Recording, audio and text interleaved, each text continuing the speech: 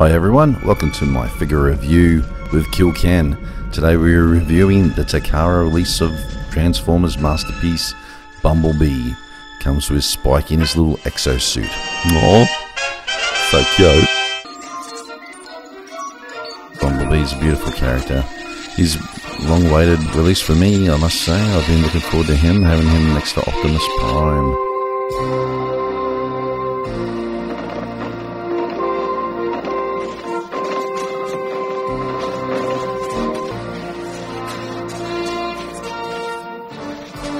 Bumblebee comes with a great array of movements. Arms move, legs move. Guess what? The head moves. Left and right, and you get a little bit of up and down motion.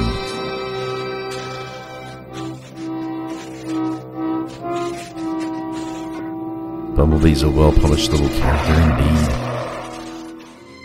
Spike comes with a good range of movement.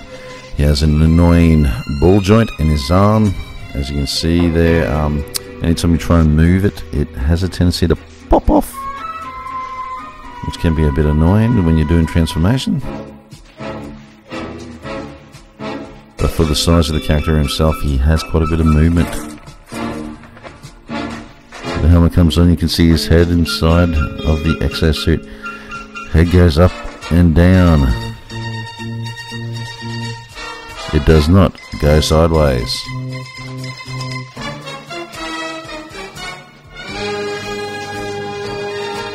On the back you can see his jetpack, all the jets in the arms. That's Spike transformed there. As you can see, comes up in a pretty cool little vehicle there. It's a very easy transformation, and it, as you can see, it drives. Onto Bumblebee. It's a cool little Volkswagen with the Autobot insignia on the hood.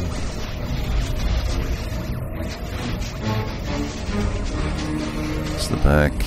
Underneath you can see a bit of robot parts. Overall, very nice vehicle. Very nice V-dub, I must say.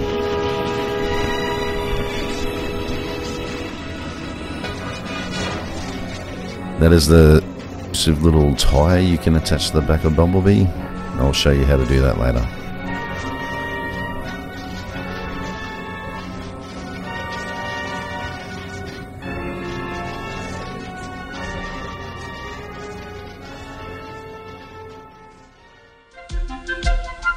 There's the alternate face for Bumblebee with a little smirk. I'll show you how to attach that later as well. That's Bumblebee's blaster. This here is the, I believe it's the Asian exclusive battle mask for Bumblebee. Obviously I have no need for it, so it's staying in the wrapper. If anyone wants to give me a lot of money for it, I'm more than happy to sell it.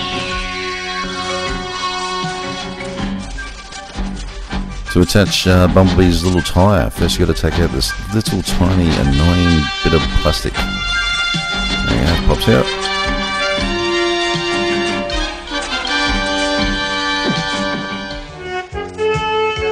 And the wheel just slides straight in.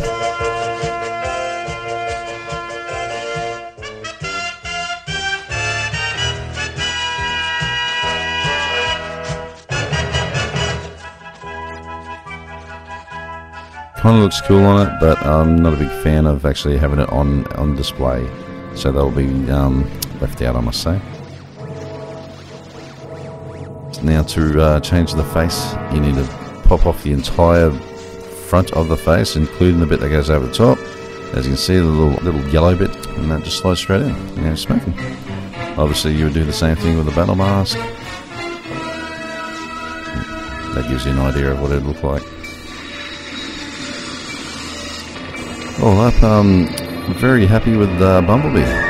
He looks quite good next to Optimus Prime on display. I don't mind little Spike.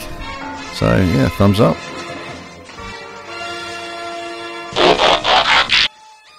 See ya.